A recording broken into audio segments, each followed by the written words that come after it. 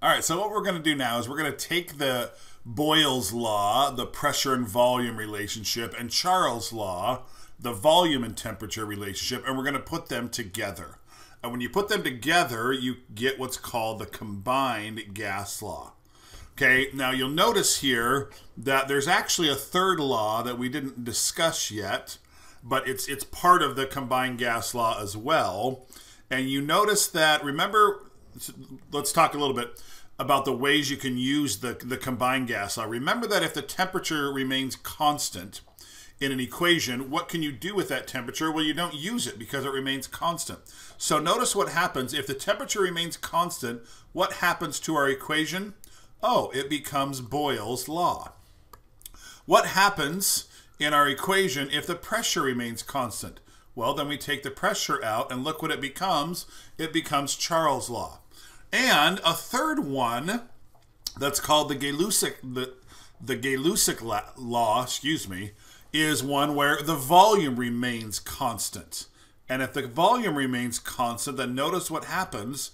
Basically, you have something very similar to Charles' law, but now you've got when the temperature goes up inside of a container, the pressure also goes up. And that kind of goes back to, remember when in one of my previous videos we talked about aerosol cans. In an aerosol can, that volume can't change. But if you throw an aerosol can in a fire, the pressure inside of that is going to go up and up and up to a point where it's very likely that the aerosol can will explode. Okay, so as you raise the temperature of a gas, if the volume remains constant, then the pressure will also increase. Many times in house fires, as the house is burning, a lot of times you'll hear a large explosion because that will be like the propane tank in the backyard that got so hot that the pressure got so big inside of it that it will explode. So that's another reason. Obviously house fires aren't good anyway, but that's another reason why they can be dangerous, because you could have an explosion that happens in the middle of it. So the combined gas law is really, really helpful because you can use it as, like I said, Boyle's law. There's Boyle's law right there. You can use it as Charles' law when the pressure is constant. And you can use it as the Gay-Lussac law when the volume is constant and you have P1 over T1 equals P2 over T2. Okay, now sometimes something doesn't remain constant, so you can't remove it. And in that case, what do you use? You use the whole thing. Okay, let me show you a few examples of that. So example number 1, a fixed quantity of gas at 23 degrees Celsius exhibits a pressure of 748 torr and occupies a volume of 10.3 liters. So we've got the temperature, we've got the pressure, and we've got a volume. So we've got P1, V1, and T1. It says calculate the volume the gas will occupy at 23 degrees Celsius. Notice that our temperature hasn't changed. So if the temperature hasn't changed, what do? You come back up to the combined gas law and you take out temperature. So what type of problem do we have now? It's a Boyle's law type problem. P1 V1 equals P2 V2. Okay, so the pressure, so here's our final pressure. So we've got P1 V1 equals P2 V2. So our initial pressure is 748 torr. Our initial volume was 10.3 liters. Our final pressure is 1.88 atmospheres. Ooh, so notice right there we've got a problem, don't we? And you got to catch that, okay? The units for pressure must be the same. We can't have atmospheres and torr. So I'm going to go ahead and take those 1.88 atmospheres and I'm going to multiply by 760 to make them torr. So that equals 1,429 torr.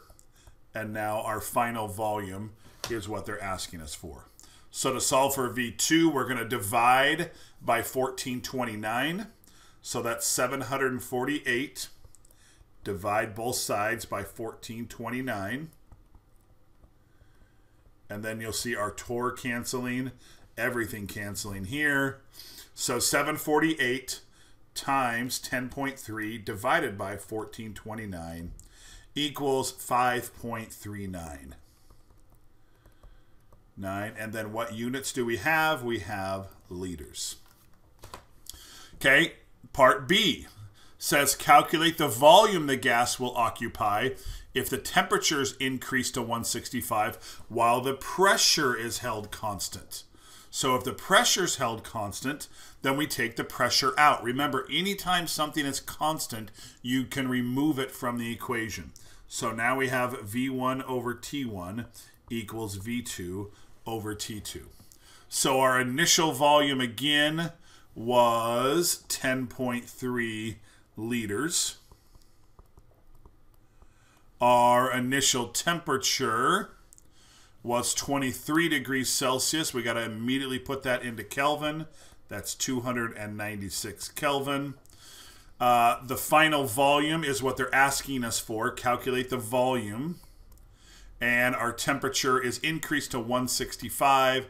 273 plus 165, I believe, is 438 Kelvin. Okay, so remember, now we cross multiply and then we divide. So cross multiply, move that 438 up there, move the 296 over there, and then remember we've got to get V2 by itself, so we're going to end up dividing by the 296. So 10.3 multiplied by 438 divided by 296 equals, our final volume is 15.2 liters. Okay, now part C, calculate the pressure of the gas, and this one's done for you. Calculate the pressure of the gas if the temperature increases to 65 and the volume decreases to 9.2. So notice that the temperature and the volume both change. Nothing remains constant. So now we do have to use the full combined gas law. So again, our initial pressure was 748 torr. That's back at the beginning of the problem. The initial volume was 10.3 and the initial temperature is 296. Again, we got all of that from right here. There's our T1. Convert that to Kelvin, 296. There's our pressure. There's our volume. So that's our P1, V1, and T1. Okay, now for our final pressure, volume, and temperature, the temperature is going to increase to 65. So 65 plus 273 is 338. There's our T2.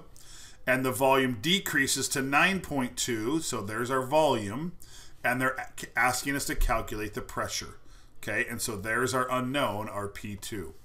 So similar to Charles' law, we cross multiply. So what does that mean? It means we take this 296 and we're going to move it up over here. We're going to take the 338, we're going to multiply it up over here. So notice here's our 338 on the left-hand side now, and here's our 296. And then mathematically, to solve for P2, we're going to take 748 times 10.3 times 338, divide by 9.2, divide by 296. Real easy just to trust my answer here, guys. I strongly recommend you put that into your calculator, see if you get the same answer as me. Okay, make sure that when you go 748 times 10.3 times 338 divided by 9.2 divided by 296. If you're not getting the right answer, that's why. Okay, anything on the bottom, you have to hit divide multiple times, just like we hit the multiply button more than once. Okay, example 2, and this will be our last one. Helium gas. So here's where you got a lot of numbers. You got to be really careful. Okay, so you've got helium gas, and sometimes when you draw these out, it can help you. Okay, so you've got a helium gas at 45 degrees Celsius. So that's T1.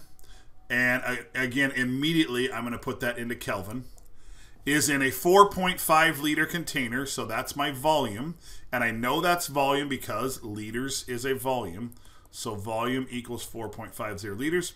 And at 852, it doesn't say what it is, but that's millimeters of mercury. I know that's pressure. So I've got my initial pressure, volume, and temperature. And then it's moved to a 2,500 milliliter container. Right away, we got a problem. This volume is in liters. This volume is in milliliters. Okay, and the easiest way, and you're going to be doing this a bunch, to convert milliliters to liters is to just move that decimal point 3 spaces to the left. So instead of 2,500, we're going to go boop, boop, boop. We're going to move that 3 spaces to the left, and that makes it 2.5 liters. So forget about the 2,500 milliliters. It's 2.5 liters. Okay, and that's our new volume, so that's our V2. And a temperature of 60, so 273 plus 60 equals 333 Kelvin. And that's our final temperature. And they're asking for the pressure. Notice they're asking for the pressure in atmospheres. So when we're all done, if our pressure's not in atmospheres, we're going to convert it to atmospheres. So since there's nothing that remains constant, we have to use the full combined gas law. I was starting to look at this one down here. No, it's not the ideal gas. We'll get to that in the next video.